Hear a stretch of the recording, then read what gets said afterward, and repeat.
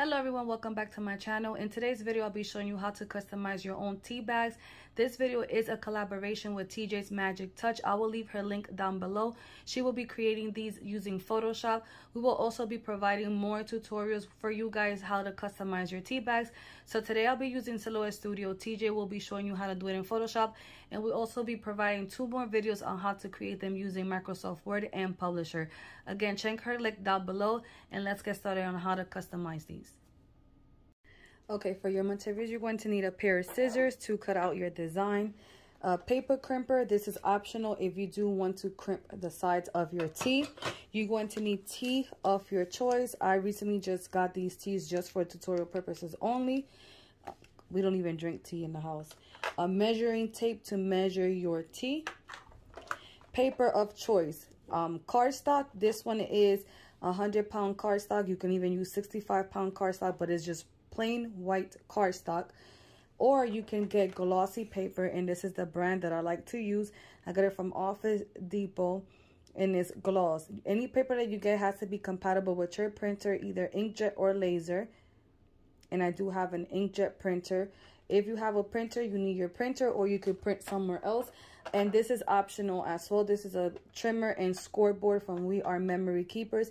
This is optional as well, but you really don't need this or that, and I'll show you different options. And adhesive of choice, either glue or double-sided tape, and your software. Okay, so any item that you want to design, you need a measuring tape to measure the width and the height, and you're going to enter those measurements into the software that you are going to be using. Now, I always say add more so you can have some wiggle room. So you know that you need to cover the front and the back, so you're going to double the width times 2. If that makes any sense, because you need to wrap around, okay? And then you're also gonna measure your tab. Now, if you own a scoreboard and trim board or a regular scoreboard, you can just measure up here too and convert your inches into decimals. If you don't know how to do that, just do a quick Google search on basically like what is 1/2 in your decimals, what is 3/4, what is 7/8, and you're gonna enter those measurements into your software. Okay, so that's all you're basically going to do. So let's start designing. The first thing that you need to do is open up your software, and I am using Silhouette Business Edition. You can use this software without owning a cutting machine. Basic edition is free, but I highly recommend paying for business edition. It is a one-time payment. I have a link down below on how to download Silhouette Basic Edition for free. And then if you want to upgrade to business edition, check down below also from my affiliate link. Thank you so much for using my affiliate links. If you do use my affiliate links, I do get a small commission. First thing you need to do is go to your paper icon. It is on your right. And then it's the first icon. It looks like a piece of paper, and that is your page setup. You're going to go to media size and click on 8x11 because that is the paper size that you are going to be using. Then where it says transparency, I have mine on 0. Some people have it on 100 so they can see their grid, but I like mine on 0. So those are your first steps. Up here you have a plus sign and a minus sign. That is to zoom out and that is to zoom in. You are able to work all around your gray area, but before you print, everything needs to be inside of your white paper, okay? Now I'm going to show you how to create your shapes. Now this is the size that I'll be giving you is according to the tea that I have. Now if your tea is not the same size as mine, make sure you tweak the measurements. You're going to go to your left, click on the shapes, and then click on the rectangle. You're going to make any size rectangle on your screen. I'm going to go to the fill panel on my fill panel icon on my right. It looks like a paint palette, and I'm going to color it black so you're able to see it. While my shape is still selected, I'm going to go up here where it says width, and I'm going to type 5.5 and enter. And then on my height, I'm going to type 3.25 and enter. All right. Now I also want a small tab up here. So I'm going to go back to my shapes, click on the rectangle, make any size rectangle on your screen. I'm going to color it so you are able to see it. While it's still selected, I'm going to go to the width, and I'm going to type 2.75 and enter. And on my height, I'm going to type 0.75 and enter. The reason why it's 2.75, it is because that is half of 5.5, which is this one. I want this tab to go right on the top here, and I'm going to zoom in. I don't think I have ever did anything with edit points during my tutorials here on YouTube, so this is probably something new that you're going to learn about edit points. So edit points basically is that you're editing the point of a shape or image or anything in general. So I'm going to click my top shape. I'm going to double click it. Once you double click, you'll see that you have a little thing here that pops up that's called point editing. So meaning that now you are able to start editing your edit points. So I am going to zoom in a little bit more. And as you can see, you see little gray squares all around. Those are edit points. So I'm going to click here on my left. I want to click this top one. And you'll see a red line connecting my bottom edit point to my top edit point. My top edit point is white. While this one is white on the top, I'm going to click on my arrow keys on my keyboard going to my right. And I'm going to count to 8. So 1, 2, 3, 4, 5, 6, 7, 8. You can do more if you want. So I'm just going to go to 8.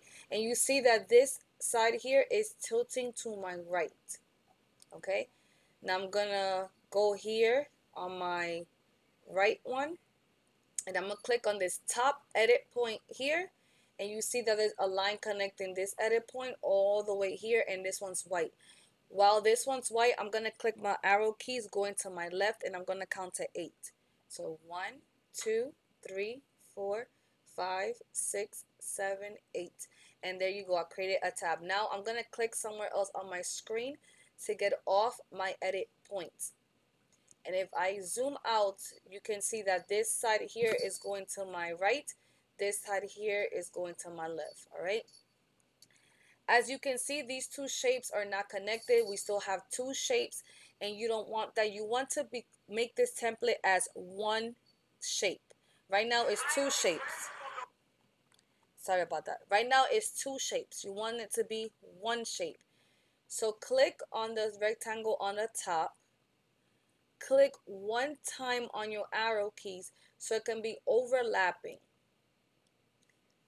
And let me show you what I mean about overlapping. I'm going to color it white. I'm going to zoom in. As you can see, the pink shape is overlapping the black one down a little bit. You need to make sure they're touching. So you're going to click somewhere on your screen, drag your mouse and select both shapes. You're going to right click and you're going to click on weld. Once you weld, you see that you created one shape. There's no line in the middle. So even if I color this any color, you created one shape.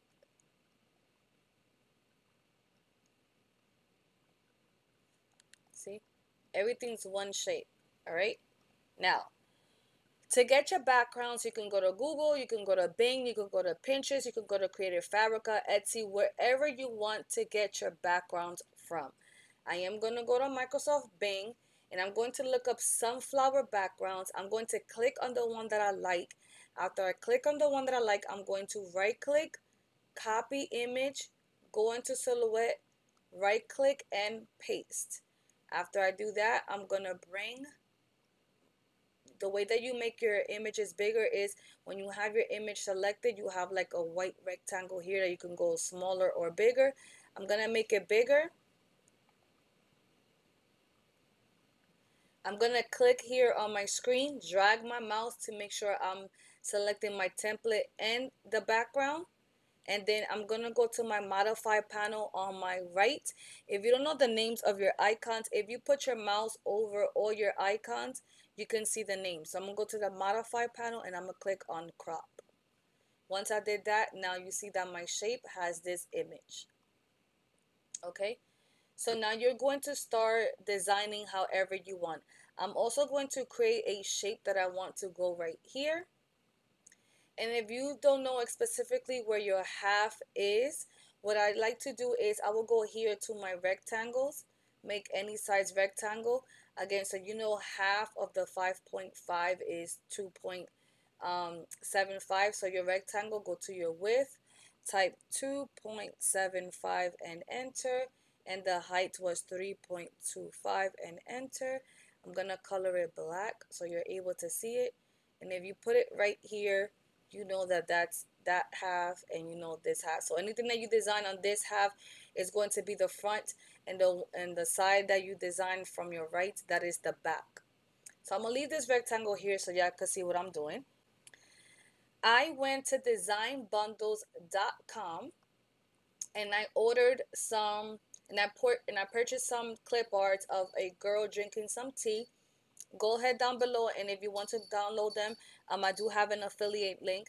This one was $6 and this one was $5. And again, designbundles.net. So once you download everything, you're going to go to Silhouette. You're going to go to File. You're going to go to Merge. And you're going to select the image that you want. I'm going to zoom out because you see this image is pretty big.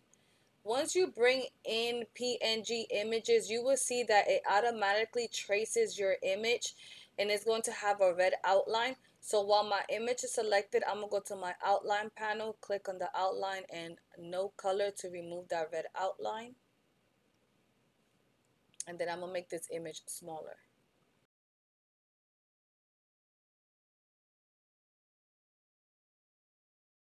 Like I told you before, I want to create a shape. And you don't have to do this, but if you do want to do this shape, I'm going to show you how I created it. So I'm scrolling here so I could use this gray area. Now I'm going to go here to my shapes and I'm going to click on the oval shape. I'm going to make any size oval on my screen, and I'm going to give you the measurements that I'll be using. So for my width, I'm going to type 2.163 and enter. And on my height, I'm going to type 1.092 and enter. Okay. Then I'm going to go back here to my shapes, click on the rectangle, make any size rectangle of your choice. I'm going to actually color the rectangles another color so you're able to see. This rectangle, my width, I'm going to 2.275 and enter. And then on my height is going to be 0.724 and enter. Then I'm going to click here on my screen, select both of my shapes, go to my transform panel and click on center. Once you click on center, you will see that both of your shapes are centered together. Now I'm also going to use the edit points here, but you're more than welcome to leave it just like this. But I want my ends to kind of curve. I'm going to zoom in so you're able to see it. But again, you can leave it just like this if you want. I am going to double click on my rectangle so I can go back to my edit points. As you can see, my edit points are there. I want to create an edit point right here.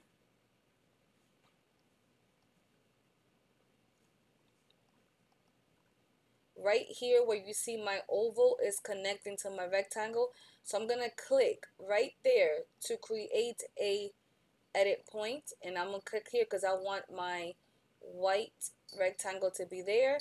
And then on your edit point is going to say make a curve, so I'm going to click on it to make a curve. As you've seen, it curved up. Now I'm going to click right here where it connects here, click on here, and I'm going to click make curve, so that one curves as well. Go over to my right one, click right here, make curve, and do the same thing for this one.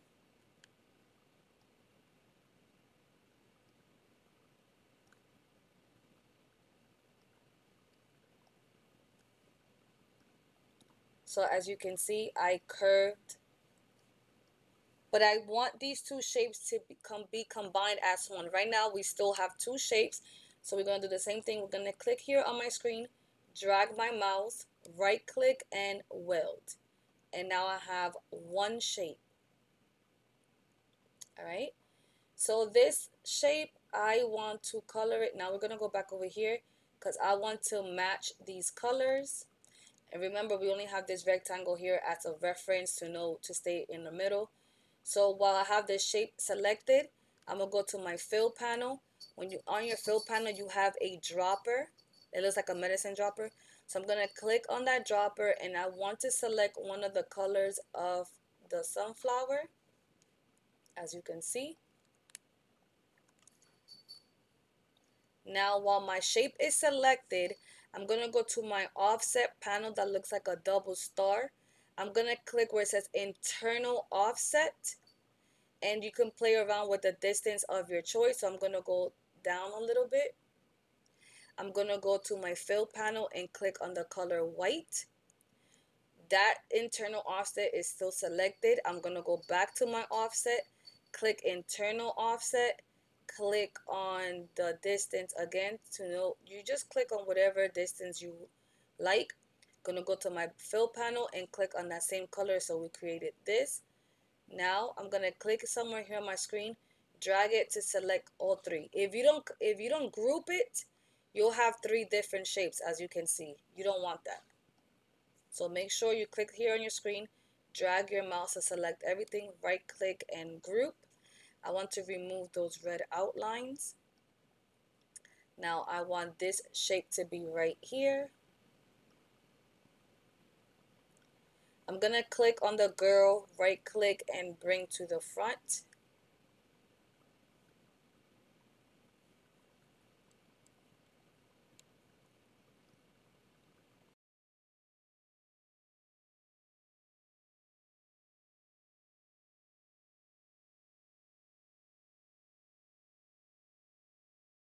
Try not to go right at the borders of your rectangles, because that's the part that you're gonna crimp at the end if you are going to be crimping.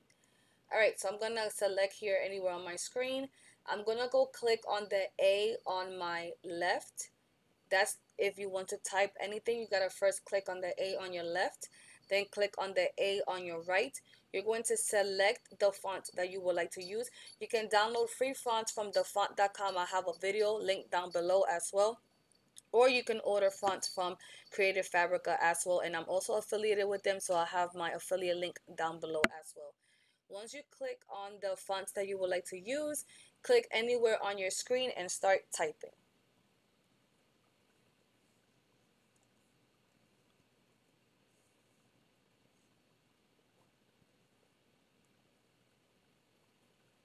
Once you're done typing, click anywhere on your screen to get off the edit mode. Select your font, go to your fill panel and select the color that you would like to use. Then go to your outline color and remove the outline color if you don't want no outline color.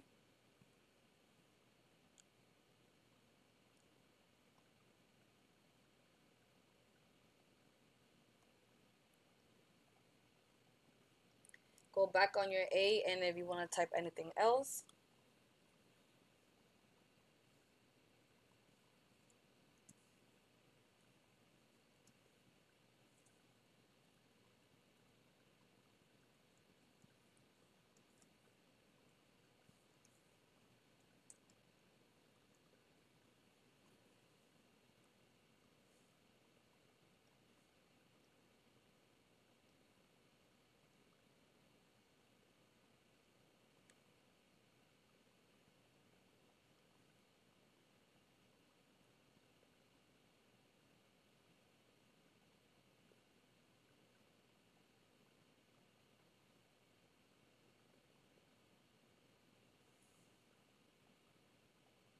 If you have everything there that you like, you can remove that rectangle to see how everything looks. And I'm gonna place the rectangle on this side so I know to stay there. On the back, you can add anything of your choice. I'm just gonna type something, so I'm gonna do the same steps. I'm gonna go to my left, click on the A and start typing.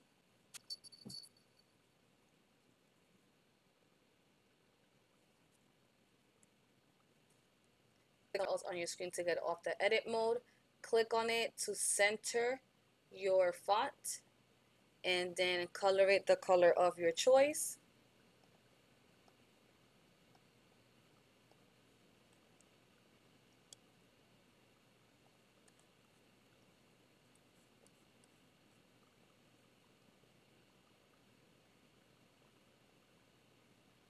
Also, if you want to be able to see whatever you put in the back, So remember, there's going to be a tab overlapping the back. You can make a small rectangle up here to know where to stay. So I got the shapes, got a rectangle, and then my height is 0.75. I'm gonna color it black so you're able to see. And this is just a reference that you can add right here, because this is where the tab is going to be, so you know, don't put nothing up here so you're able to see everything on the back, if that makes any sense. So I want to add an offset to this, so I'm going to click on my words, go to my offset panel, click on offset, and again play around with the distance of your choice. Go to your fill panel and click on the color that you would like, and get rid of the outline color as well. If you like how everything looks, remove all those rectangles. And that's how everything's looking so far. Now up here on your tab, you can also type something if you would like.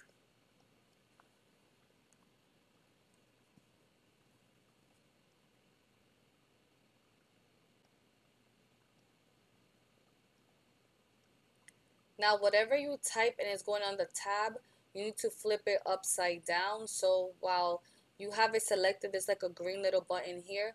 Hold down your shift key and then rotate it. You hold down your shift key so it can stay straight. Now make sure that you make it smaller and place it where your tab is going to be.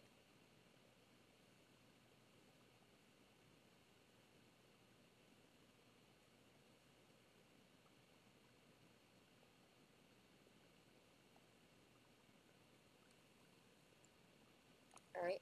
Once you're satisfied on how everything looks, click here on your screen and drag your mouse, select everything and right click and group everything together, and everything's grouped. I'm going to zoom out.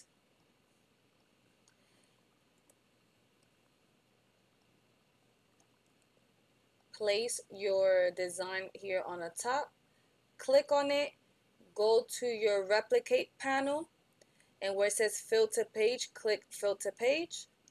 Basically only two is going to fit. Then from here, you're ready to print. I'm going to be cutting by hand, but you don't have to cut by hand. You can have, if you own a cutting machine, you can just use your cutting machine. I'm going to show you how to set it up for print and cut. You need to go to your page setup, which is the first paper icon. You need to click on the third option, turn on your registration marks, and where it says thickness, put it all the way on to the side on one. Need to make sure that everything's inside of your red outline for the machine to cut. Now, because there's so much stuff going on here, the machine's going to want to cut your font and your image and stuff like that. So when you go to send, you need to make sure you select where it says cut edge. So it only cuts around the edge. Nothing else, just cut to edge. Like I said, I'm not doing all that, so I'm going to turn off my registration marks. You need to print first, even if you cut it with your machine. So right here is your printer icon. You're going to select it. You're going to go where it says print. I have it. You guys select the printer that you have. I have an EcoTank 1600. Then I'm going to click on preferences. I like to print from the paper tray, so I have it here where it says paper source. I'm going to click paper tray. Document size 8 by 11. Paper type, I always print on presentation paper matte. I'm going to click on OK and print. Now you have different options as well if you don't have a printer at home. You can save this as a PDF file. PDF file means that your file saves and nothing will change. Your font or your images or your size is going to change. And you're going to go to File, Save As, and save it as a PDF right here. You're only able to save as a PDF if you have business edition, but I do have a separate tutorial on how to save as a PDF if you have basic edition. I also recommend saving this as a silhouette file, so whenever you need to do any changes, you will just open up the silhouette file and do any changes of your choice. If you're selling these files, you also need to make sure that you save it as a PDF, and then you will email your customer the PDF, and all they have to do is print. Okay, so I'm going to go ahead, print and cut, and we're going to assemble this.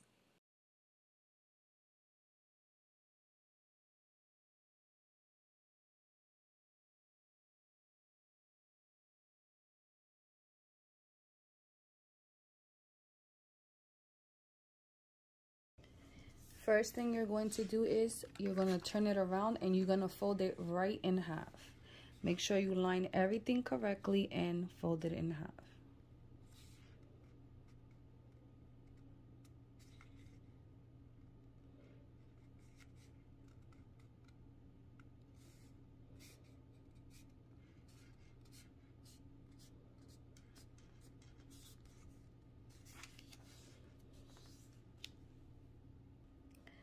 Once you have folded in half, you're going to grab a bone folder. If you don't have a bone folder, you can even use the tip of a pencil, like a mechanical pencil.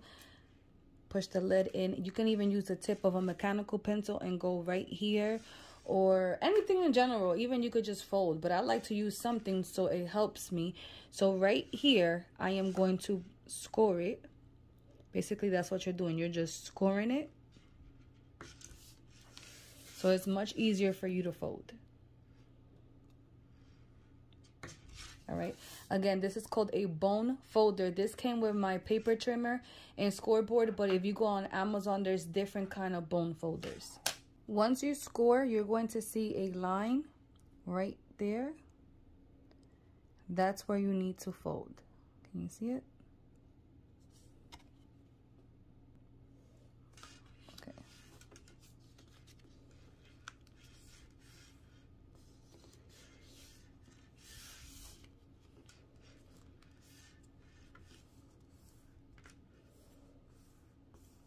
Okay, now you're gonna grab your double-sided tape or glue, and you're only going to put glue coming here and here a little bit, not that much, and just right at the edge or your double-sided tape. If you're looking for some good tape, I do like this tape. You can find it on Amazon or on Walmart as well. I really like this one. TJ Maxx Touch also uses this tape, and that's how I learned about it. So it is very good tape. But today I'll be using my own brand glue, aka craft glue. You can find it on my website. Right now we're out of stock, but we will be stocking soon. So you're just gonna put a small dab here and there. So you see the glue, and then you're just going to fold down and glue everything together. Once you glue all your sides, both of your sides, if you have any white showing, go ahead and trim that. You always want to go for a very professional look on everything that you offer. So just go and take your time and trim that little bit of white off. Okay, so this is how they're looking. Now the next steps are very optional. You don't have to do that, but I will be doing it. This is where my trimmer is gonna come in. So I'm going to place my design here right at the edge, and I'm going to score at 1/4.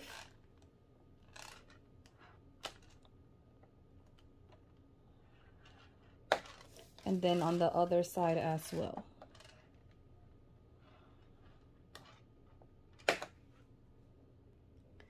As you can see that score mark right at the edge. Again, that is optional. That's just being a little bit extra, but I do like that look.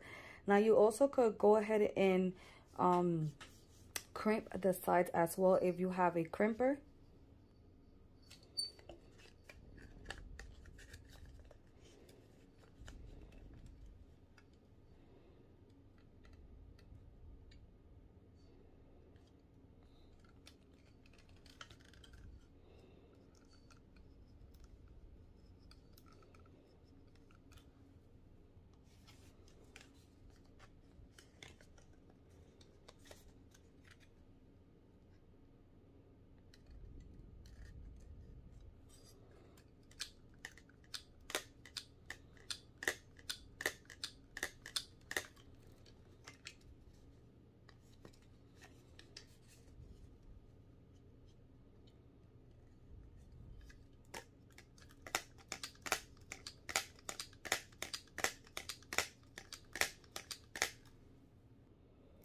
So this is the look it will give you once you crimp it. Now all you have to do is insert your teeth.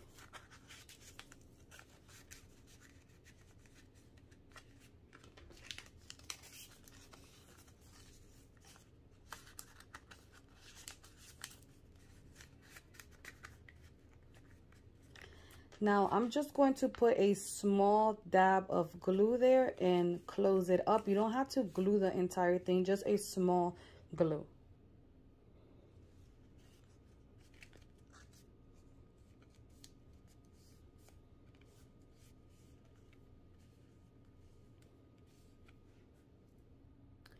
Alright guys, we're all done. So I hope you guys enjoyed this tutorial. If you did, please comment down below. If you have any questions, also feel free to comment down below.